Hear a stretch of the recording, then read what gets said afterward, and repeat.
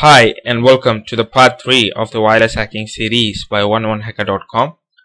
In this video we will go and have a look at the wireless modes. So before going in, let's first have a look at some of the basic abbreviations and terms. So this slide is very important because we'll be using these abbreviations quite frequently, and you should know what they actually mean. So let's start off with the first abbreviation, which is STA, which means station. So basically a station is a client which is trying to connect to an access point.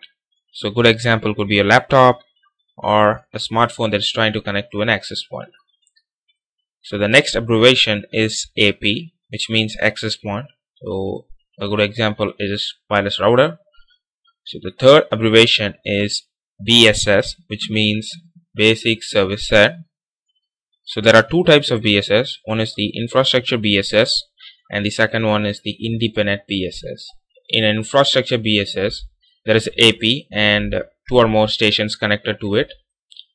In an independent BSS, there is no AP, which means two stations or two or more stations communicate between themselves. So the the independent BSS is commonly referred to as the ad hoc mode. So these BSS are identified by a MAC address and they are called as the BSS ID, basic service set identifier. So in the case of an infrastructure BSS, it is the MAC address of the access point, and in the case of IBSS, it is a randomly chosen MAC address by the first station. So basically the first client goes and chooses a MAC address, a random MAC address. So the next abbreviation is ESS, which stands for extended service set. So when two or more BSS are connected, it is called as ESS. So these these BSS are usually connected by a DS, which is distribution system, basically the wired side, basically the LAN side. So when two or more BSS are connected using LAN, they are called as the ESS. So the next abbreviation is SSID, which is service set identifier, basically the network name, basically the name of the AP. So this is the one that you see in your network manager, basically the available access points in your area. So the final abbreviation is the ESSID, which stands for extended service set identifier. So this means basically two or more interconnected wireless BSS that have the same SSID.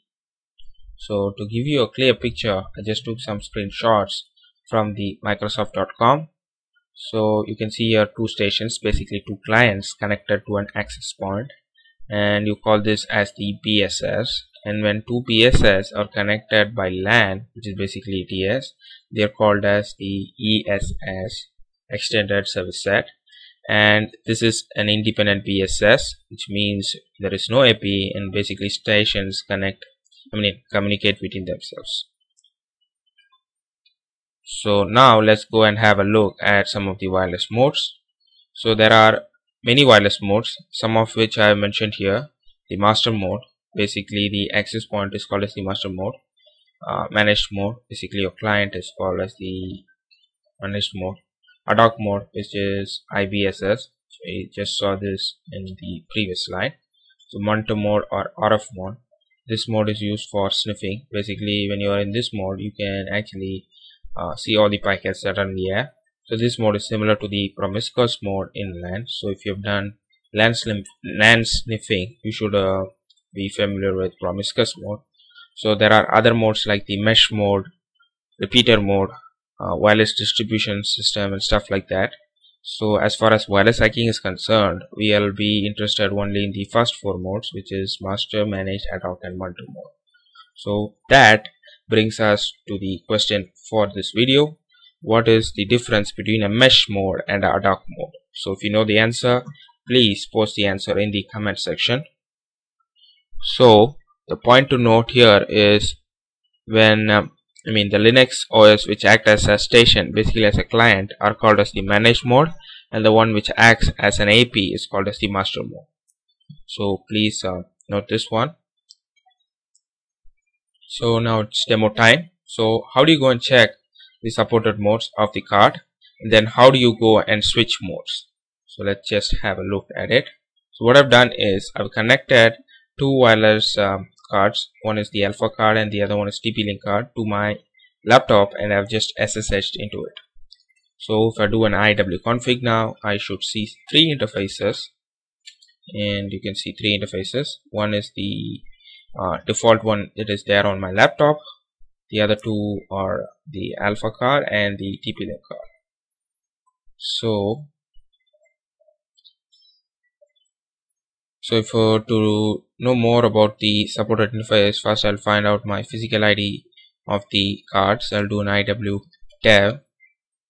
So you can see that the WLAN 1 has PHY11, WLAN 2 has PHY10, and WLAN 0 has PHY0. So now let's go and have a look at the supported modes for WLAN 1. So I'll do an IW and then say PHY0 and info, and then we will grep it and say modes, because we are interested in only modes, and then say A10, sorry, so that we'll get 10 lines after modes. So you can see the supported modes of the WLAN 0. So this it supports IBSS, basically ad hoc mode, managed mode, AP, and stuff like that. You can just go and check for other cards as well, as PHY9, sorry, PHY8, I guess. Let me just have a look at it. PHY10 and 11. 10, it's basically the Alpha card, IBSS, managed and monitor mode. And for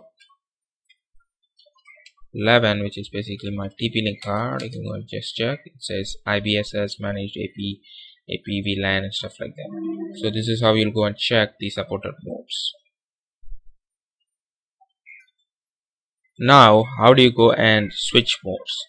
So for this, first let's have a look at our interfaces and see which mode it is currently in. So I'll do an IW config, and you can see that WLAN 0 is in managed mode, WLAN 2 is in ad hoc mode, and WLAN 1 is in managed mode. So we'll just have a look at WLAN 2 now. So we'll just do an IW config and say WLAN 2. So it is currently in ad hoc mode. So how do you go and change it to managed mode? So we'll use so we'll first bring the card down. We'll do an if config WLAN 2 down, and say now I'll use IW config to change the modes. Let's go and first have a look at the options for that.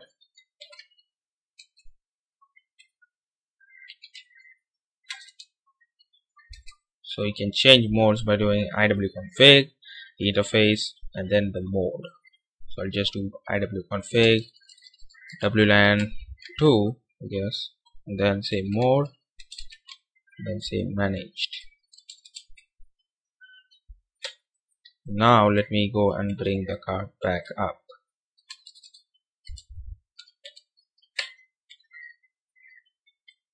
So if I do an IW config WLAN 2, now I should see that the mode has been changed to manage. So now you can go and try out this stuff. You can see how to go and change to ad hoc mode and other modes. So the next thing I wanted to show you is how do you go and change put the card in monitor mode, because for sniffing we need to put our card in monitor mode. For that we'll use a tool called airmon-ng.